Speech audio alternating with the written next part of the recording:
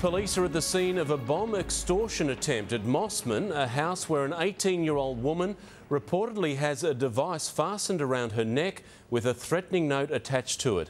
Sean Berry's there. Sean, how did this unfold? Mark, police received a call at about 2:30 this afternoon from the young woman herself. There were reports early on that she had a suspicious device attached to her neck. A perimeter was set up around the home here in Burrawong Avenue in Mosman. Now, we've been told that the 18-year-old private schoolgirl was attacked, had the device forcibly attached to her neck, and someone is now making financial demands.